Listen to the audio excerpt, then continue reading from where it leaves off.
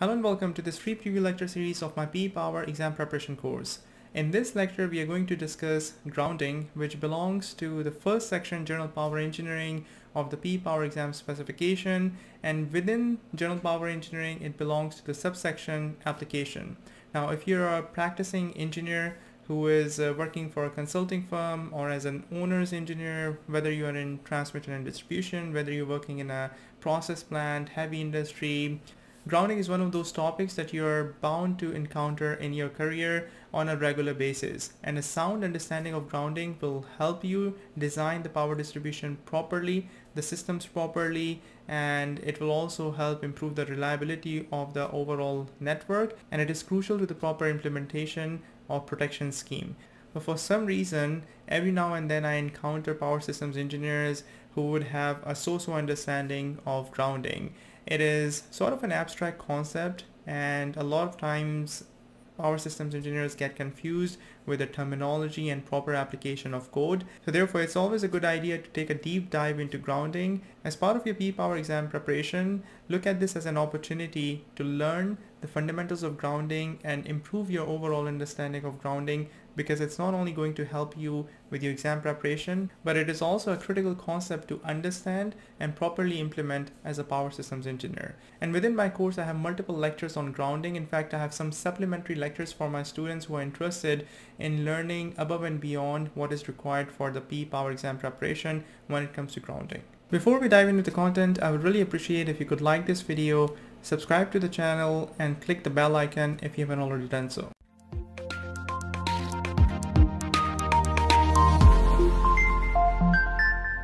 Hello and welcome to part 1 of our multi-part lecture series on the topic of grounding, which is a subtopic within applications. An application is a subsection of section 1, General Power Engineering. Learning objectives of this lecture include introduction to grounding, benefits of proper system grounding, electrical safety, physiological effects of current, and we will also discuss body current limits. Grounding. Earlier in the course, I introduced the concept of grounding in the context of ground resistance testing. Grounding is further divided into equipment grounding or bonding, and the second category is system grounding. So let's start with equipment grounding. Equipment grounding is a connection of earth ground to non-current carrying conductive materials. For example, connection of ground to conduit, cable trays, junction boxes, enclosures, and motor frames. Equipment grounding limits and stabilizes voltage to ground on equipment, and this process of bonding creates equipotential plane, which ensures that all metallic components remain at the same potential to ground. So this is a safety feature. We don't want the voltage on the enclosures to exceed.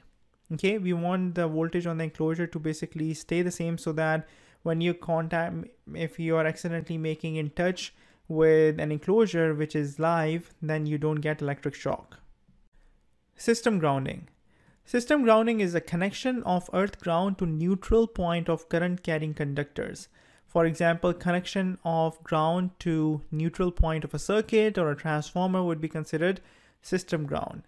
Connection can be either solid or with a current limiting device, which will be discussed later on in the very last lecture of this multi-part lecture series on grounding. So we will discuss ungrounded systems, grounded systems, low resistance grounded, high resistance grounded, and so on.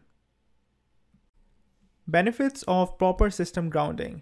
Now, these details are not provided in NCEES PE Power Reference Handbook, but as power systems engineer, in my opinion, you should have a good understanding of these benefits. Now, we will go in detail of different grounding scheme in the very last lecture of this lecture series. And again, I will point out some of these benefits as we go from a solidly grounded system to a high resistance to a low resistance and so on. But at a very high level, all properly grounded systems will be able to reduce magnitude of transient over voltages, and it is best understood when you compare it with ungrounded systems. So I will explain this in the very last lecture of this lecture series. It simplifies ground fault location, and again, this is something that we will discuss in lecture number 4 of this multi-part lecture series. It improves system and equipment fault protection. It reduces maintenance time and expenses. Personnel safety. It is something that we will focus in this lecture and the next lecture, and it is an integral part of lightning protection, as we have already seen. Electrical safety. Safety is a very broad topic, and in fact, electrical safety on its own is a very broad topic. So why is electrical safety important? Electrical safety is important because electricity is something that we use every day, yet it has a potential to severely injure or kill individuals instantly. Modern society is electrified like never before, and that is part of the reason why sometimes we can become complacent, because electricity is all around us. Hundreds of preventable electrical incidents happen each year, some of which result in death, and many of these incidents could possibly be prevented if the individuals involved were more aware of electrical safety considerations, or if proper processes or procedures were in play. That's why electrical safety is of paramount importance, especially for people who are working in the industry. So another quick question for you. What is more dangerous, current or voltage? There is a common phrase in electrical safety that it is not the voltage that kills, it's the current. It's quite true, because a current of few milliamps can cause painful shock, muscle clamping, and even ventricular fibrillation. For example, a hair dryer actually operates at 8 amps or 8,000 milliamps. A 100-watt light bulb carries 1 amp or 1,000 milliamp. A coffee maker carries 7 amps or 7,000 milliamps. So that is not to say that voltage is harmless. In fact, in the next lecture, we will look at step voltage and touch potential or touch voltage, and we'll discuss how electric shock can actually adversely impact and even injure and kill people, right? But at a very basic level, it's basically the current that ends up causing most of the damage. Before we jump into the different threshold values of current and what are its physiological effects on us, we have to recognize and appreciate that human body basically contains many biological voltage differences.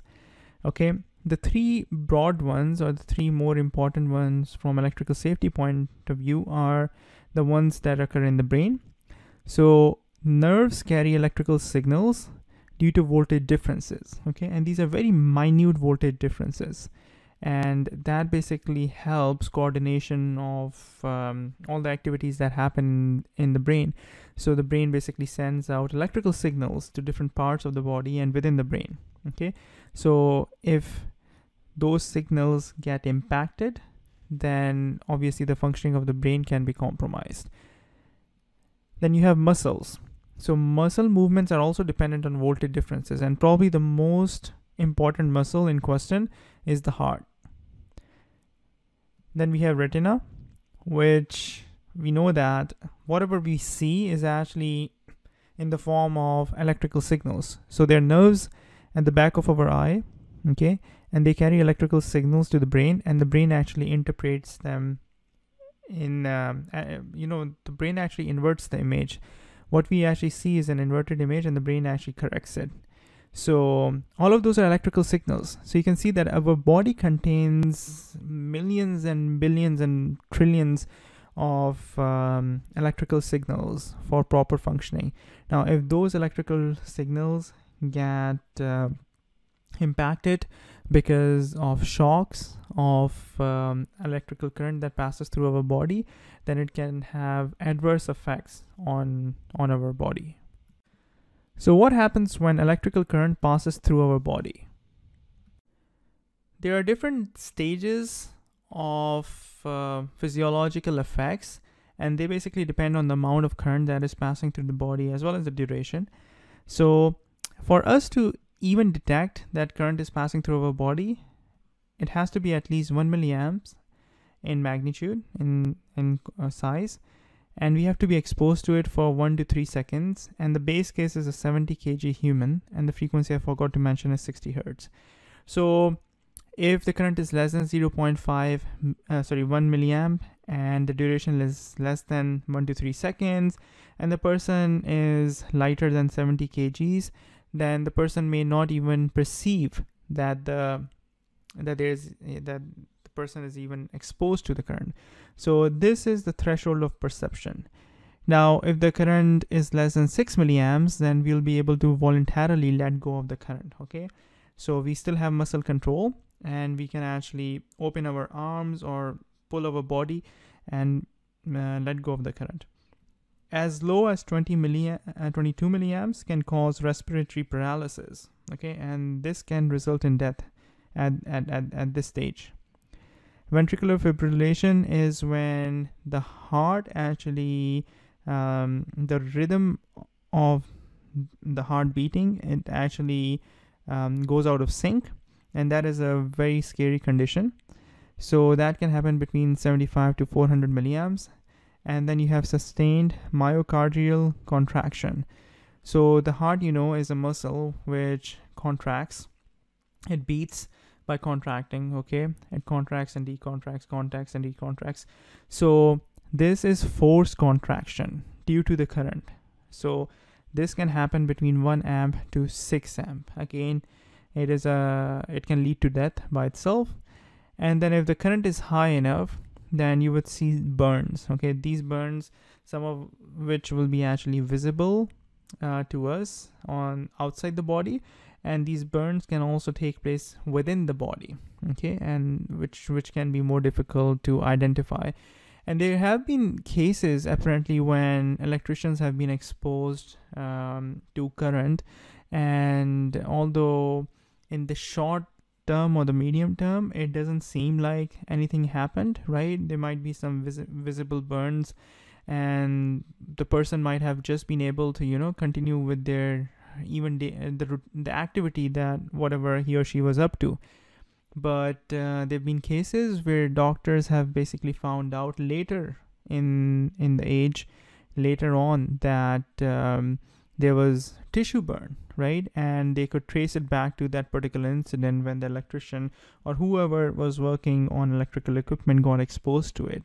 So this is very scary because although right away it might seem that nothing happened, but it can have adverse effect even later on in your life. Body current limits. Now in the last lecture slide, we went over the different conditions that or experiences that the body goes through when current passes through it. In terms of electrical safety, IEEE standard 80/2000, which is titled as Guide for Safety in AC Substation Grounding, it actually lists permissible or list equation that can help us come up with permissible body current, and it depends on the body weight and the duration of current exposure. So this is the maximum current that can pass through individuals, and this is sort of the upper tolerable limit. And these equations have been built after quite a bit of research, experimentation on animals, and different considerations have gone into coming up with these equations. So we won't go through them in detail, but for our purposes, and you don't need to memorize this equation, these two equations, they're provided in NCEES Power Reference Handbook. But the two important things to note over here are that the allowable current limit depends on the weight of the individual. So they specify two weights, 50 kg and 70 kg. Okay. So the higher the weight, the more current can be allowed. Okay. And the second element is current exposure duration, which is time of exposure. Okay. So you can see that for a 50 kg person, the numerator is 0.116.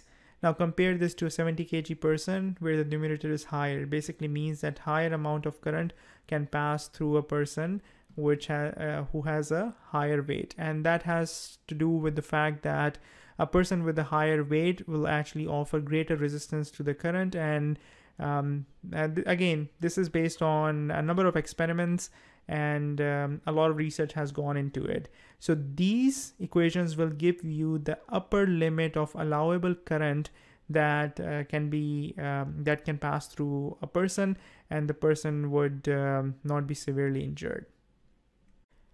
Let us now go through a few practice problems in order to understand what it really means and what level of current we are talking about. So in this problem, we are given 4 different scenarios. We have a person weighing 50 kg who is exposed to current for 1 second.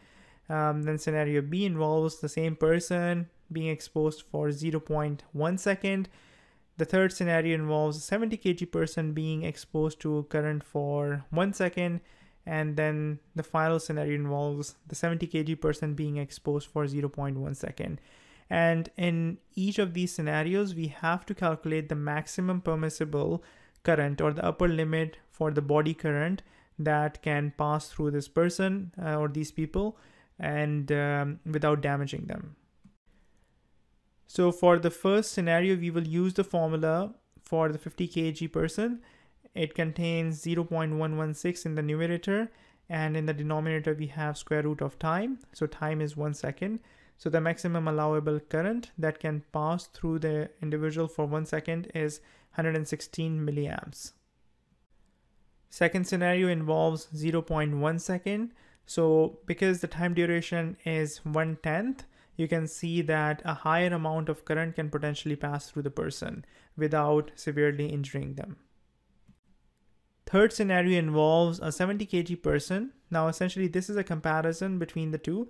You can see that for the similar conditions, that is 1 second for 50 kg and 1 second for 70 kg, for a 70 kg person, 157 milliamps of current can pass as compared to 116 milliamps for the 50 kg.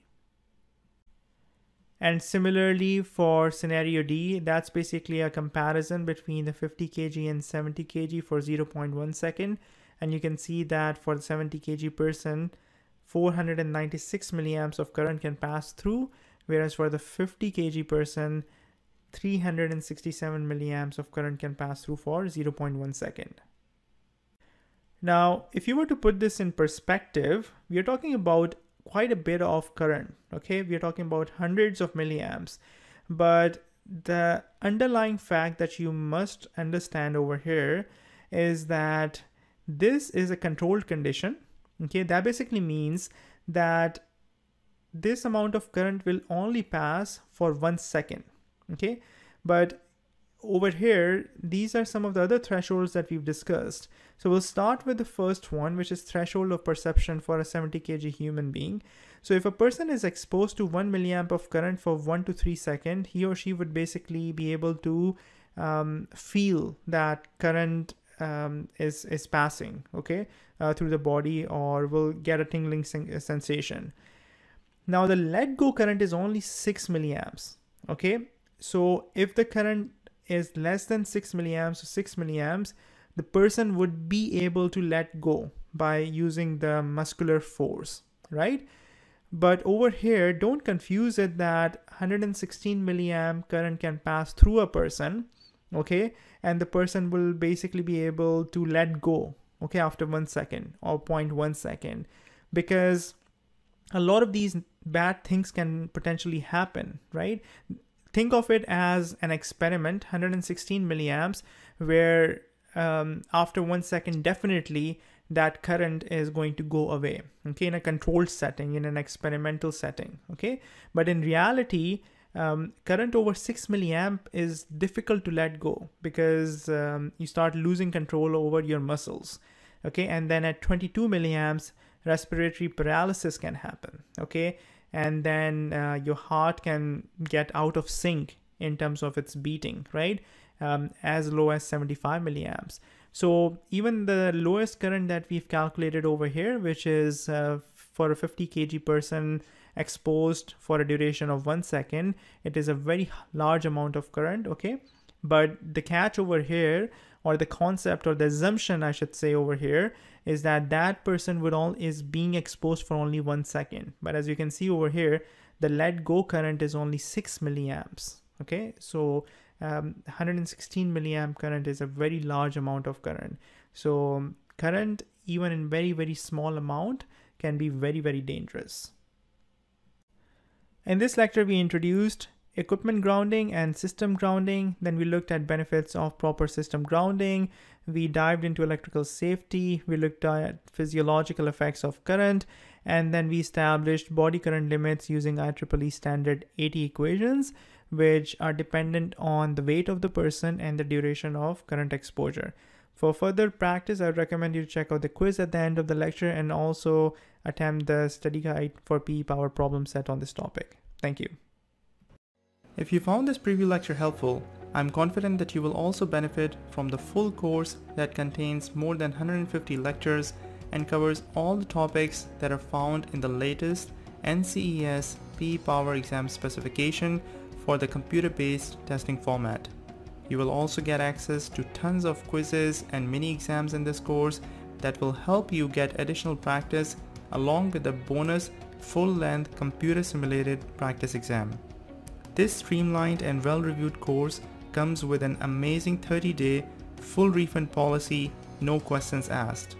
Once you enroll, I will schedule a one-on-one Zoom call with you to develop a custom study plan based on your schedule and time constraints. On top of all of this, I have also included a special discount link in the text section of this video for you.